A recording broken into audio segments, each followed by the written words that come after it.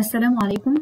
أهلا بكم في السيشن الخامس من ال Principles of Accounting كورس. النهاردة بإذن الله هنتكلم عن ال 4 Financial Statements and how they are prepared. يلا بينا نبتدي.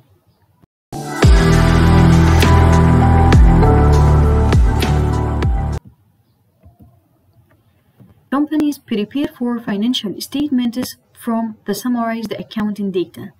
أي شركة دلوقتي بتقوم بإعداد ال 4 Financial Statements، ودي اللي بتكون included لل Financial Information اللي بيستخدمها سواء كان ال Investors، ال Creditors أو ال Analysts اللي هم المحللين، بحيث إن هم يقدروا يعملوا Evaluation لل Financial Performance بتاع الشركة. وبرضه من خلالها ال Managers بيقدروا يعملوا Communicate سواء كان لل Past Success أو ال Future Expectation عن ال Organization لل Interested Outside Users. وزي ما قلنا قبل كده ان الفاينانشال ستيتمنتس بتكون ليها فورمات او بتكون بيزد على ستاندردز معينه، سواء كانت اللي هي US GAAP او الانترناشونال فاينانشال ريبورتنج ستاندردز اللي هي IFRS. طيب الفاينانشال انفورميشن اللي موجوده في الفاينانشال ستيتمنتس دي بنجيبها منين؟ من خلال السمرايزد اكاونتنج داتا. طب ايه هي السمرايزد اكاونتنج داتا؟ لو تفتكروا كنا اتكلمنا في اول سيشن عن الاكاونتنج وقلنا البيربس اوف اكاونتنج ليه 3 مين اكتيفيتيز. اول اكتيفيتي كنا بنعمل ايدنتيفيكيشن، ثاني اكتيفيتي كنا بنعمل ريكوردنج. اذا هنا في الريكوردنج كنا بنعمل سمرايزيشن وكلاسيفيكيشن للسيميلار ترانزاكشنز مع بعض. يعني باختصار السمرايزد اكاونتنج داتا دي عباره عن الترانزاكشنز اللي انا عملت لها ريكوردنج في الدفاتر المحاسبيه عندي بشكل ديلي. طيب ايه هي الفور فاينانشال ستيتمنتس؟ اول ستيتمنت معانا اللي هي الانكم ستيتمنت، تاني ستيتمنت اللي هي الاونرز ايكويتي ستيتمنت، والبالانس شيت، واخر ستيتمنت اللي هي ستيتمنت اوف كاش فلو. خلونا نتكلم عن كل ستيتمنت بالتفصيل. اول ستيتمنت اللي هي الانكم ستيتمنت. الانكم ستيتمنت reports the revenues and expenses for a specific period of time.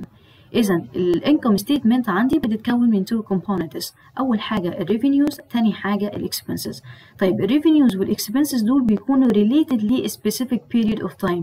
يعني ايه specific period of time؟ يعني لفترة محددة. على افتراض إن أنا عايزة أعمل الانكم ستيتمنت اللي هي قائمة الدخل دي لشهر يناير أو لشهر فبراير، أو عايزة أعمله للسنة المالية دي، أو عايزة أعمله لمدة 3 أشهر، أيا كان البيريود اللي أنا عايزاها. فالانكم ستيتمنت بتكون لفترة محددة، وده بغرض ان انا اعرف هل في الفترة دي انا حصلت على انكم ولا حققت لوس. طيب خلونا نعمل بريبير للفاينانشال ستيتمنت دي مع بعض. نرجع للبراكتيكال بتاع السيشن اللي فات علشان نقدر من خلاله نعمل الفاينانشال ستيتمنتس بتاعتنا النهارده. عشان نعمل اي قائمة مالية، في اول لاين بنكتب اسم القائمة، هنا هنكتب الانكم ستيتمنت. في تاني لاين بنكتب اسم الشركة اللي هي كانت معانا جولس ترافل ايجنسي. في تالت لاين بنكتب البيريود اللي احنا هنعمل عليها الستيتمنت دي، وهنا for the month ended September 31 2020 هنعمله لشهر سبتمبر. اذا البيريود اللي بتعمل عليها كفر الانكم ستيتمنت دي من سبتمبر، من 1 سبتمبر ل 31 سبتمبر. طب زي ما قلنا ان الانكم ستيتمنت بتتكون من 2 components. اول حاجه الريفينيوز، تاني حاجه الاكسبنسز. طيب خلونا نبص كده في البراكتيكال ايه اللي معانا، ايه الريفينيوز اللي كانت موجوده معانا. هنلاقي فيه 10,000 ريفينيوز. ال 10,000 لو رجعنا للبراكتيكال كانت عباره عن سيرفيس ريفينيو، انا قدمت السيرفيس لكاستمر وبالمقابل اداني المبلغ ده اللي هو ال 10,000. اذا انا هعمل ريكوردنج لل 10,000 عندي في الريفينيوز. طيب الاكسبنسز هنلاقي عندي في المثال اول حاجه 600 ودي كانت للاوفيس رينت. تاني حاجه هنلاقي advertising costs اللي هي ال 700، وعندي ال employee salaries expenses اللي هي بال 2500، والاكسبنسز دي هتلاقيها عندك recorded في آخر كولوم تحت الجولس كابيتال. طيب احنا قلنا ان الغرض من الانكم ستيتمنت اللي انا اعرف هل في الفترة دي انا حققت loss ولا حققت profit. هحصل عليه ازاي؟ هشوف التوتال اكسبنسز اعمل لها subtract من التوتال revenues، وهنا في البراكتيكال اللي معانا كان التوتال اكسبنسز اقل من التوتال ريفينيوز، اذا انا حققت انكم اللي هو 6200. وبكده خلصنا اول ستيتمنت اللي هي الانكم ستيتمنت.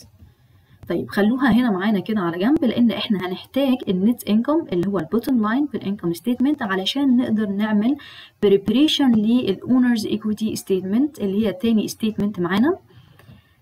زي ما قلنا دلوقتي اول لاين بنكتب فيه اسم الستيتمنت اللي هي الاونرز ايكويتي ستيتمنت، تاني لاين بنكتب فيه اسم الشركة اللي هي جودس ترافل ايجنسي، تالت حاجة بنكتب فيه البيريود اللي أنا هعمل لها cover for the month ended September 31, 2020.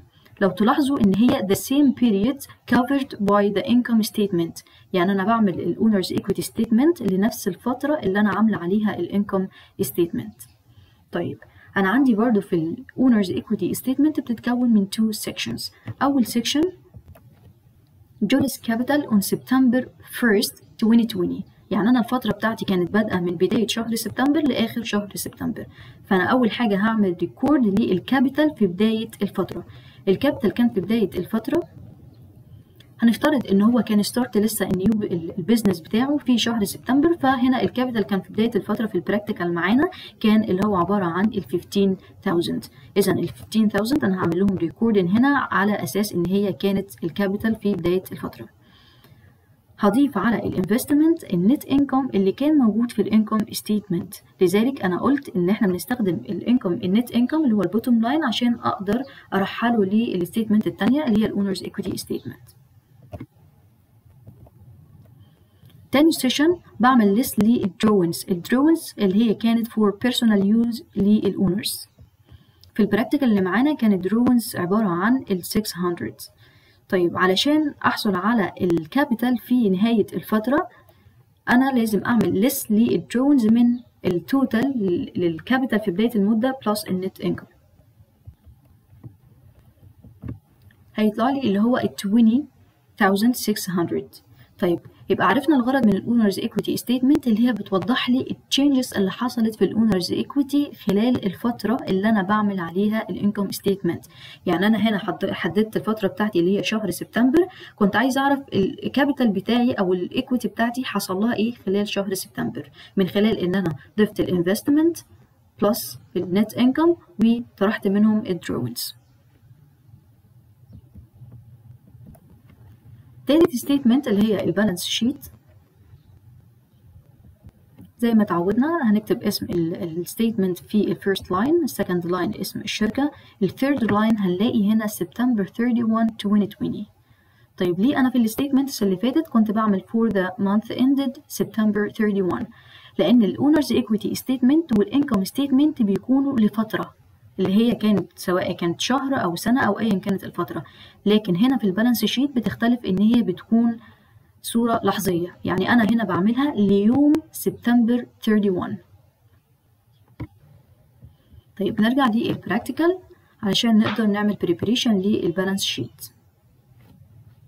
البالانس شيت بتتكون من 2 sections. أول section اللي هو عبارة عن الأسيتس. طب خلونا كده نبص في البراكتيكال، هنلاقي الاسيتس بيندرج تحتها الكاش والاكونتس ريسيفبل والاكويبمنت. اذا ده الاسيتس اللي هيبقى موجود عندنا في البالانس شيت. اول حاجه الكاش، في اخر الكولوم هنلاقي مجموع الكاش كان كله عباره عن 13,900، هعمل ريكوردنج بالاماونت دي. تاني حاجه الاكونتس ريسيفبل كانت عباره عن 3,000. تالت حاجه الاكويبمنتس التوتال كان 3,900. إذا التوتال للأسيتس عبارة عن 20,800، وده الفيرست سيكشن من البالانس شيت. تاني سيكشن عبارة عن اللايبيليتيز بلس الأونرز إيكويتي. أول حاجة اللايبيليتي هنلاقي موجود عندنا في البراكتيكال just الأكاونتس payable وكان التوتال 200. ونتنقل للأونرز إيكويتي عبارة عن الكابيتال وموجود معانا التوتال عبارة عن 20,600. إذا التوتال للأونرز إيكويتي واللايبيليتي هيكون عبارة عن 20,800.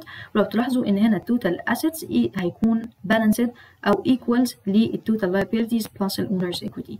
طيب في حاجة عايزاكم تاخدوا بالكم منها، نرجع تاني للأونرز إيكويتي ستيتمنت اللي احنا عملنا لها preparation مع بعض دلوقتي. نبص على الاندنج كابيتال في سبتمبر 31 كان عبارة عن ال 20,600.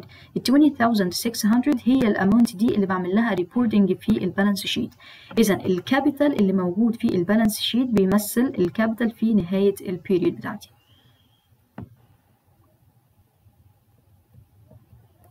اخر ستيتمنت معانا اللي هي الستيتمنت اوف كاش فلوز. الستيتمنت اوف كاش فلوز بتدينا information for a specific period of time، إذا بتكون لفترة زي ال income statement وال owner's equity، and answers the following question: Where did cash come from؟ الكاش اللي موجود عندي في الشركة ده جالي منين؟ What was cash used for؟ أنا استخدمت الكاش اللي موجود عندي في الشركة في إيه؟ What was the change in cash balance؟ الكاش بالانس بتاعي حصل فيه ايه التغيير اللي حصل فيه؟ حصل له ديكريس، حصل له انكريس. وبرده من خلال الكاش ستيتمنتس بقدر اشوف هل الشركه عندها كاش انف بحيث ان هي تقدر تعمل كفر للاوبريتنج اكسبنسز بتاعتها او اي اكسبنسز موجوده عندها، او تقدر تعمل بيرشيز لاسيتس لو هي فور اكزامبل احتاجت ان هي تشتري اسيتس. عموما بتديني اوفر فيو عن الكاش انفلوز والكاش اوت فلوز. حبيت اديكوا هنت عن شكل الستيتمنت، فهي بتكون من 3 sections، من الكاش فلوز فروم اوبريشنز والكاش فلوز فروم انفستمنت والكاش فلوز فروم فاينانسنج اكتيفيتيز. طبعا الكاش فلو ستيتمنت دي موجود عليها شابتر لوحدها، بس انا جاست حبيت اديكوا هنت عن شكل الستيتمنت دي بيكون شكلها ايه، لكن ده مش ابلكيشن على البراكتيكال اللي كان معانا. As for practical side الاكزامبل ده يا ريت نحله، لو في اي مشكله او استفسار واجهنا واحنا بنحل هنسيب ده في الكومنت، وبكده هيكون هنا السيشن بتاع النهارده.